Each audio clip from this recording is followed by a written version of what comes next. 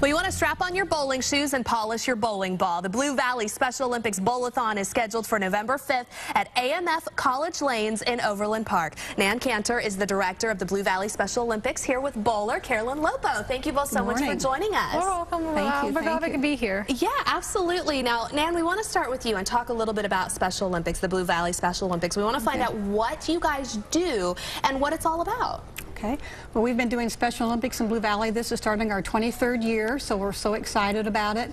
And in Blue Valley, we offer 13 sports. So you can imagine all the sports that we have are available: tennis, track and field, swimming, basketball, and bowling.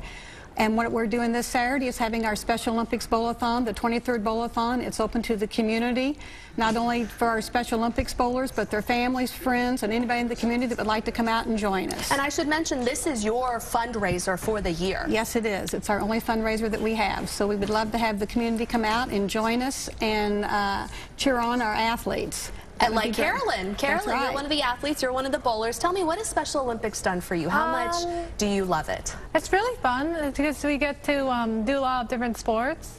One of my absolute favorite sports I get to do in there is like basketball.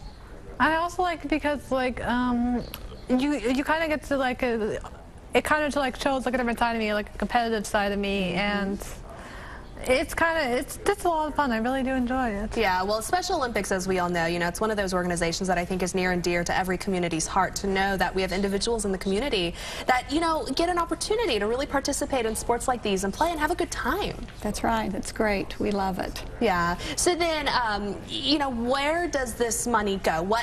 Once this is your biggest fundraiser, once you are able to raise this money, then how does it help the individuals participating? It helps all of our athletes. We're able to buy equipment, uniforms, entry fees, travel expenses, and definitely a lot of parties that we have, which all the athletes enjoy. All right. Well, you want to be sure and participate in the 23rd Annual Bowl-A-Thon and Silent Auction benefiting the Blue Valley Blue Streaks Special Olympics. It's Saturday again, November 5th at AMF College Lanes, starting at 1 o'clock in the afternoon. And just like Nan said, the proceeds help buy team uniforms, equipment, awards, pay for the parties that they have. Minimum $25 in pledges required for each bowler. And we do have a lot more information about the event and how to register on our website, NBCActionNews.com. Click on Scene on 41.